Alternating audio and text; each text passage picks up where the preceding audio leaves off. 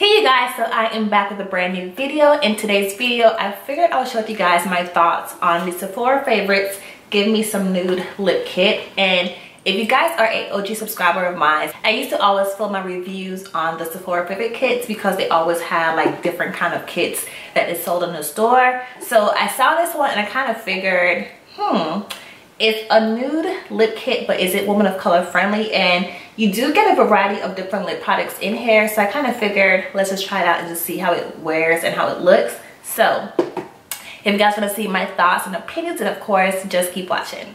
So again, this is the Sephora favorites Give Me Some Nude lip kit, and I love these kind of lip kits because again, you can try different products for a really good price.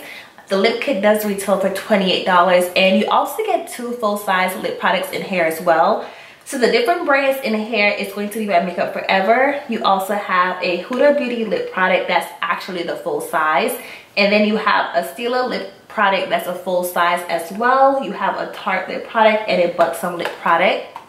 So I did go ahead and swatch a few of the colors for you guys so you can see how the product look. And I must say, some of them I actually like and some of them I had to kind of finagle to make work for me. So starting off, I'll just do some swatches on my hand. The first product is going to be by Makeup Forever. It is the Artist Liquid Matte in the number 105. And this one is going to be a smaller size, but again, it's enough lip product in here to last you know, a really good while. So here is the swatch of this one on my hand. This to me is more like a pinky, purpley gray kind of color. Here is the swatch, and when applying it on my lips, it did apply very nicely. It wasn't streaky or patchy, and I thought the color was really pretty. It is different in terms of what I like. So I must say it's not my most favorite color. However, it's not a bad color either. It's just outside of my comfort zone, and to me, it's not really a nude per se, in my opinion. To me, a nude is more of like a brownish kind of color, but because it lends itself to like the purplish grayish side, it kind of threw me off a little bit. But again, keep in mind we do have the pigment in our lips, so sometimes it can always change the way a color looks on our actual lips. So again, it's not a bad color. I'm just not used to those kind of colors against my skin tone, but the formula itself is really nice. It does dry down to a nice matte finish, and when I did smudge my finger on it, it did not move at all because I already swatched these already on my hand and it did not move. It was pretty much like there. So again, it's by Makeup Forever. It's the Artist Liquid Matte in the number 105. And again, it's a really pretty like pinky, purpley grayish kind of color. And I definitely think you should try it out if you like those kind of colors. But in my opinion, it doesn't lend itself to a true nude. But again, choice is yours. Next product is going to be by Buxom. It is their Plumpin' Lip Gloss. It's their Plumpin' Lip Gloss in the color called Dolly. And you do get a mini size of this one as well. I must say, it's definitely a plumping lip gloss because when it went on my lips, it was really like tingly feeling, and it almost had like a minty feel to it, which I typically don't do plumping lip glosses because I don't feel like I need it. So if you're into those kind of lip products, you're gonna like it a lot. When I apply it to my lips, it looks more like my lips but better. You do get a hint of a color payoff. To me, I actually couldn't see it on my lips when applying it because it's so sheer, but it definitely had my lips looking really glossy and pretty. So I can either wear this color by itself or as a lip topper over another color. I do have it on my lips right now paired with 2 other lip products. So I think it's a nice lip topper, but again, if you don't like plumping glosses, you may not like it. Here is the color swatched on my hand. So it's a slight hint of like a pink color. Again, it is a gloss, so if you like glosses, check it out. But if you don't like plumping lip glosses, you may not like it. So again, it's a really pretty color, and I can definitely see myself wearing this topped over something else or just worn by itself if I want to have a nice glossy wet look to my lips. Next one is going to be by Tarte. This is the Color Splash lipstick in the color called Beach Babe. You do get a mini size of this product. I love the packaging. I think it's so cute. And then here is the color swatched on my hand. Now this lip color is definitely more of like a pinky nude. It's more pink than nude on my lips. The pigmentation of my lips is more on the pink side, so it makes any pinky nude color look really pink versus nude. So I can wear this if I was to pair it with a brown lip liner and just kind of work with it. I can definitely wear it that way. I personally wouldn't wear it by itself because it's not the most flattering lip color against my skin tone. So I kind of feel like I would have to make this work for me to wear it. If I wanted to wear it on a day-to-day basis, I would just pair it with a brown lip liner and just make it work that way. So again, that one is by Tarte. This one is very creamy in consistency and it actually felt moisturizing, so I did like that a lot.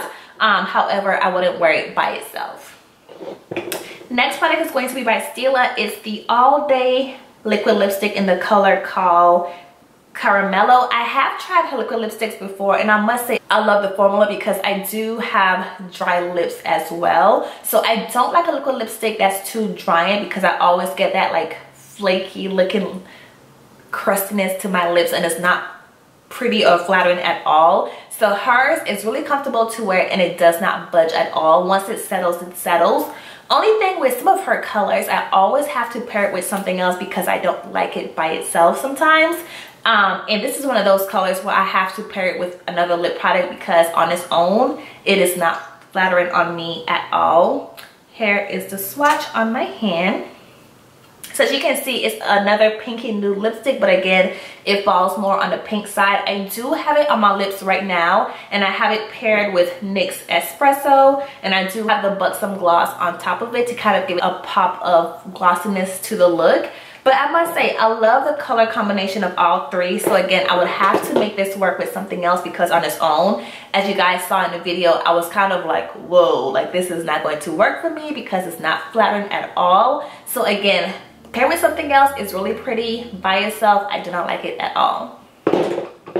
And the last one is going to be by Huda Beauty. It is her liquid matte lipstick in the color called Trendsetter, and you do get a full size of this product as well.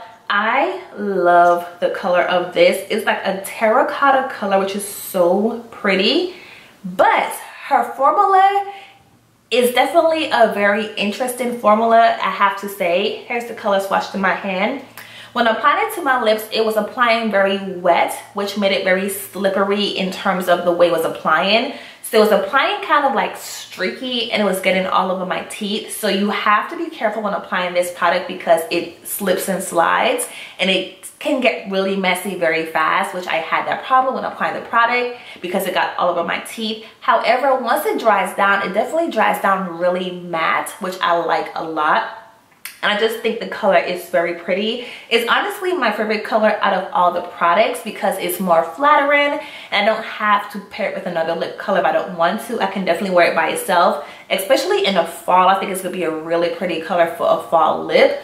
But again, the formula of it, you have to just be careful so you don't get carried away, but it's definitely a pretty lip color. And again, it does not budge at all once it's on your lip. And it's actually very comfortable to wear. It's not too drying, which I like a lot. So yeah, you guys, that's pretty much the Sephora favorites Give Me Some Nude lip kit.